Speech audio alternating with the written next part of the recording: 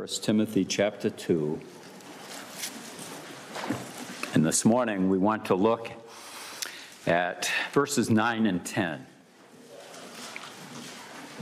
In like manner also that women adorn themselves in modest apparel, with shamefacedness and sobriety, not with broidered hair or gold or pearls or costly array, but which becometh women professing godliness with good works.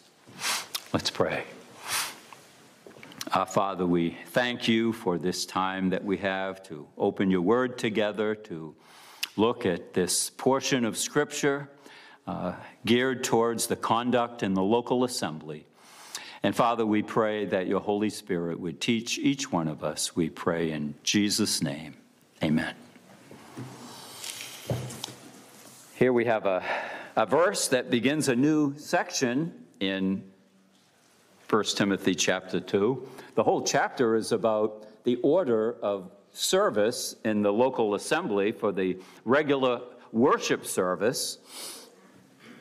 And in chapter 2, Paul began by speaking about the proper order for the men. The men are to lead in prayer. They are the leaders in the local church. And then he says in verse 9, and in like manner also. And so now he's going to introduce a new topic. He's no longer speaking about the proper order for the men, but now he turns to the women, and he begins with an exceptionally touchy subject: women's clothing and their overall outward appearance. So right now I'm going to excuse myself and go home. No, actually I'm going to teach what